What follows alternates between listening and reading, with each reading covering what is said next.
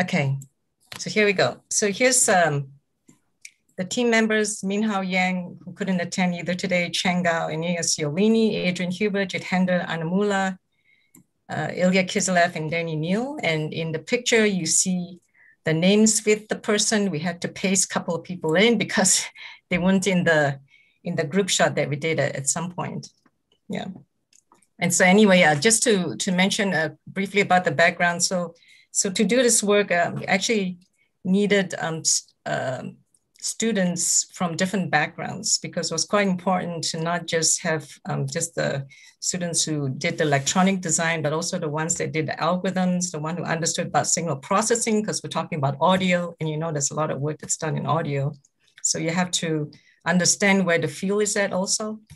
And also students are very good in electronics. So here's Minhao Yang, who did some of the designs, the Cochlea designs that I'll talk about. Ilya Kiselev, who did a lot of the hardware infrastructure around the designs. Inea, Danny, Jitendra, they were just wonderful. They developed a lot of the network algorithms, and Danny developed also some of the hardware. And Adrian Huber, who developed some of the signal processing theory for this asynchronous signals that come out of the cochlea. And so I just briefly speak about where this design came from. And so as Terry has mentioned, so with the biological cochlea, you get a traveling wave that propagates down the membrane when there's a sound of a certain frequency that comes in. And if you look at the transfer functions, then you see that they look a bit like a bandpass transfer function, and there's a very high roll-off. By the way, do you see my cursor? Yes. Yeah, okay. All right, and so it was Carver Mead and Dick Blind who made an electronic cochlea model that models this wave propagation. And they, in this paper in 1988, they actually mentioned that you can model it using a cascaded set of second order section filters. In fact, in this particular design, there were 480 stages. I think nobody after that designed a cochlea with that many stages. Yeah. And of course, the cochlea is more than just the membrane. Actually, what sits on top of membrane are a set of cells, the inner hair cells and the outer hair cells. And also you get the afferent axons that go out of the cochlea, and of course, those produce spikes. And so as Terry had mentioned, there were a number of students in Carver Mead's group that developed a lot of interesting designs, improved designs that make the cochlea more usable to somebody else. And I just put up a set of pictures here. So Rahul Sapeshka, Lloyd Watts, and also in Switzerland, Eric Vitos had a set of students also working on the cochlea. And here's Andrei Van Schaik, I want to mention, because he was the one who designed the cochlea. So there was very little matching. There was very good matching between the output of the different filters. In fact, he's the one that I started working on the cochlea design with, because we were in Telluride, and basically we got together and say, well, we have to design a chip that can compete with the DVS. And so that's how kind of the whole thing got started up. And then before I show now the dynamic audio sensor board, I also want to acknowledge Corbena, who developed a lot of this AER circuits that we use on our chips. And also Toby had developed the hardware infrastructure for the DVS, which we actually then mapped onto the dynamic audio sensor, or the DAS as we call it. Okay, and so I just kind of show you the timeline. So here's the DAS in 2013. So you can see it's here in this package, the two microphones coming in. And at the time, the specs, it's a binaural cochlea, 64 frequency channels, and you can record the spikes that come out the cochlea. So here are the channels ranging from 20 to 20 kilohertz. And then you see this stream of spikes that come through. They're in different colors, yellow, and indicates when the red spikes and the green spikes from the 2 years coincide. And so the idea is to be able to use the timing information that you see in the spikes. And in 2016, in this design with Minhao Yang, he actually did a lovely analog design where matching across all the 64 channels. And this is for a very high Q of 10. And if you play a chirp, which is a sound where the frequency increases over time, then you can see for the 64 channels, only a small set of channels will fire, right, as the frequency changes. And also the power consumption was only 55 microwatts for this binaural cochlea. And so it allowed us to start looking at algorithms that use the output of the cochlea. And I also want to quickly show the output of this cochlea to show you that it really is usable, right? So you can play a sentence from Timid. It's a favorite sentence of Shihab Shama. So she had your dark suit in greasy wash water all year, right? And so if you compute the input spectrogram, you see the set of patterns that go with the words in the sentence. And if you now play this to the cochlea and look at the cochleogram, then again, you can see that there are very similar patterns that you get in the spikes that come out from the different channels. And you can take the spikes and do a reconstruction just to see whether the information is still there. And so here's the original sound. She had your duck suit and greasy wash water all year. I should share can you hear the sound? Oh, no, we hear it. We hear it. We actually hear it. Okay, and here's the reconstruction. Can you play it again? Play it again a couple times. She had your duck suit and greasy wash water all year. Yeah, and then this is the reconstructed sound from the spikes. She had your duck suit and greasy wash water all year. Right, so you can understand what the person's speaking. And so, so from here, I think we could do develop a lot of interesting algorithms. She had your...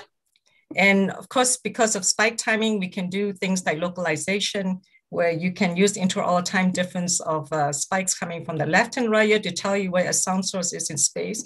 But I want to skip on and talk about our more recent work where we look basically for the kind of audio algorithms that you might want to run on edge devices.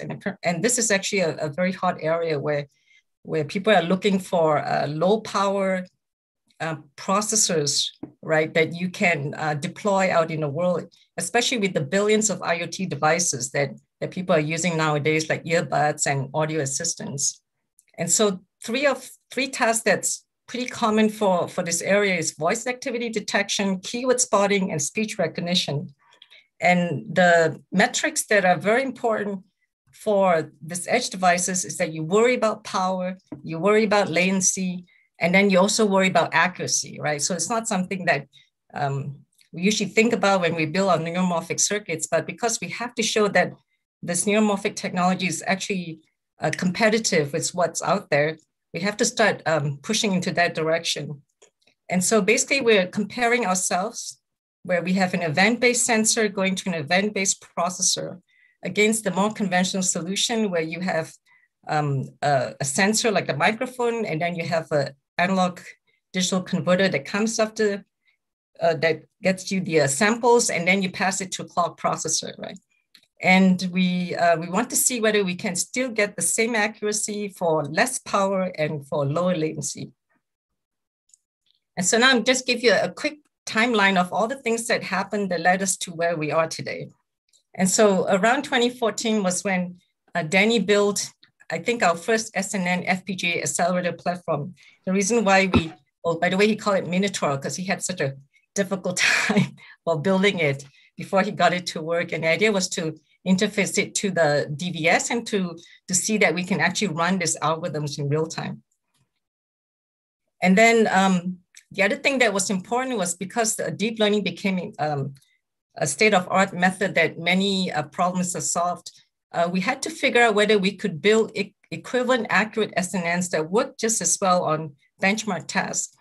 And a few students in the institute, including Danny, developed these training methods for ANNs that you can then convert into equivalent accurate SNNs. And because we're mapping to hardware, we started worrying about bit precision, right? Because this is usually done with floating point precision back then. And really 6 years ago, this is, I think, one of the early learning rules that came out for the community, where we developed, actually it was Daniel who developed this, what we call the dual copy learning rule that allowed you to train the network so that it's still highly accurate, even at low bit precision. And it's because we were trying to map the networks to Spinnaker that we worried about this, because you couldn't just take the trained networks and run it down to a single bit and expect it to work just as well.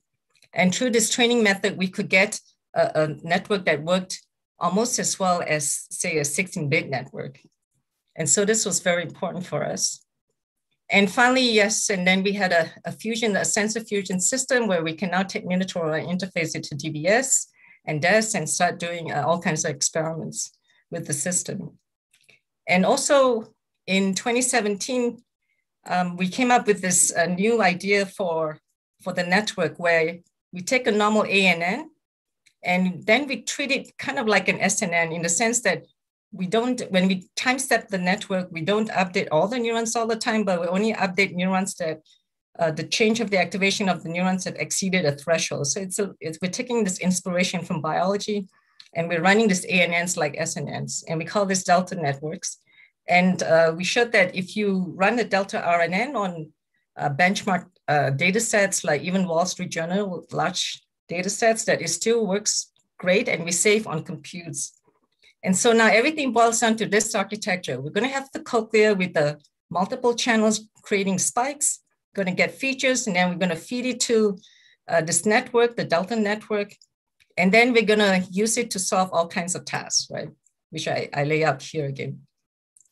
And Chang Gao developed this system to show proof of concept. So here's the cochlea board going to an FPGA that runs the delta RNN. And the set of papers, they give the numbers of the power, latency, etc. But I want to show you what happens is when you know that your system is working, you can take it and then you can shrink everything into an ASIC. And so here's an example of a voice activity detection ASIC presented by Mahowald at ISSCC in 2019.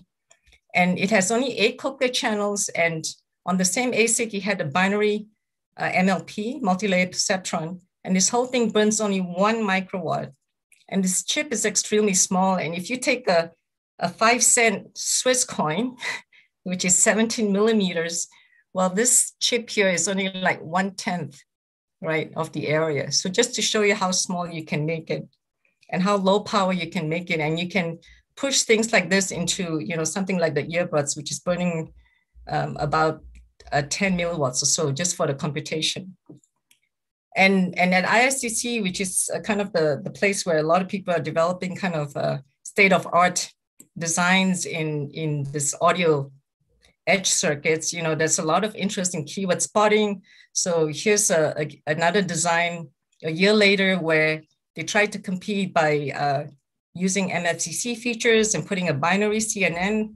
And they burn about 540 nanowatts, but this doesn't include the ADC power because you do have to do the ADC before you can compute the MFCC features. And so I think it's very exciting here because it's kind of a journey where we're going to see how much we can shrink the chips along with the power, the latency, maintain the accuracy, and understand at what point we can bring our neuromorphic technology to a place where we can show that it's as useful as conventional solutions, or maybe even better, right? Because there are other properties of this device. For example, this event-driven way of computing, where you don't compute till that signal is present in the scene. Okay. And yeah, of course, there's still all the usual other interesting things that we will continue to do, where we try to understand about how you can merge spikes from different sensors.